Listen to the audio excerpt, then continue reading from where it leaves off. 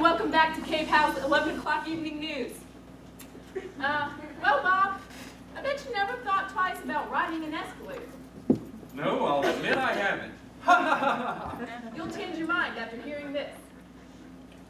Numerous serious injuries have been linked to escalators around the world. This video clip gives one example of how these moving escalators can be extremely dangerous.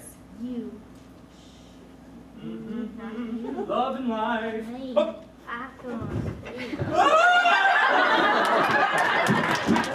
just keep falling. Ouch. The man in this video got his shoelace stuck in the escalator and now in critical condition in a nearby hospital. He is suing the department store for $50 million and a new pair of shoelaces. Tragic. Simply tragic. What you don't know can hurt you. A new study shows that butter may cause cancer. Researchers found that 65% of all people who develop cancer regularly eat butter.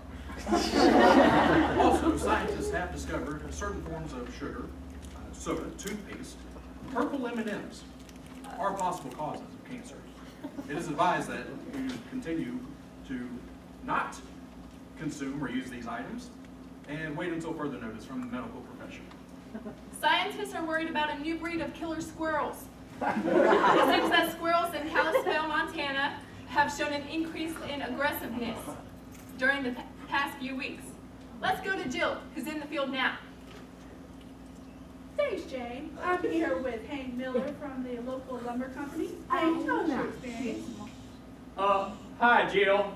I was just cutting wood, as I'm known to do because I'm a lumberjack.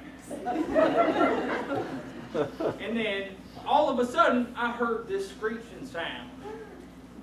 I thought it was the familiar whir of a chainsaw, but it was indeed a dangerous squirrel. It leapt upon me, and my friends scared it off. But I have heard of 2 other incidents. Frankly, I'm scared for my life. Back to you, Jane. Environmentalists are warning folks in the northern region of the U.S. to stay away from the forested areas for the time being, and to please report any additional attacks. Shame. And to think, I used to find those furry creatures cute.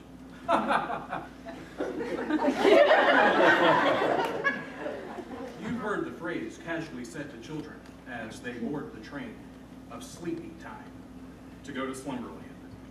Don't let the bedbugs bite. Who would have thought that this phrase may contain an element of truth? Scientists have found a bug, a parasite within mattresses. They've called it the bed bug. When viewed under a microscope at nearly 100,000 times its original size, it is absolutely terrifying. Here's a pic released to the press. I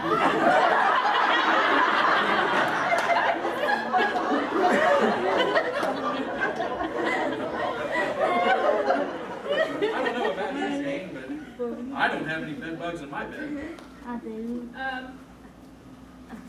Me neither. Let's go to our reporter in the field, expert entomologist, Walter Wiggins. Walter. So I'm not really sure if that rash is going to heal quickly Walter, enough. can you hear us? I think we're having some technical difficulties. So, hi! Hi, Bob! Okay, so bed bugs, right? Okay, get this. Frightening. They're known as the Scorpius scarus, okay? And they, I'll tell you this, get your act together, bunny. Very frightening, right? They're known to carry bacteria and infectious diseases. Walter, our viewers are asking the question, what can we do to protect ourselves from these vicious parasites? Oh, not much, Bob, not much. But while we're determining if they're lethal, me and my assistant, Bunny, have come up with a foolproof plan. Saran wrap. So pretend this small sectional wall and my assistant are a victim of the bedbugs. Just wrap as such. Make sure you boil it thoroughly first. Yes, I think I know my assistant, Bunny. Won't be dealing with any bedbugs anytime soon. Back to you, Bunny. Thank you, Walter and Bunny. Sounds like a very effective way of handling this problem. Jane, I don't know about you, but after work, I'm going to get into my car, drive to the store, and load up on Saran Wrap. I'll be stocking up on Saran Wrap as well, Bob.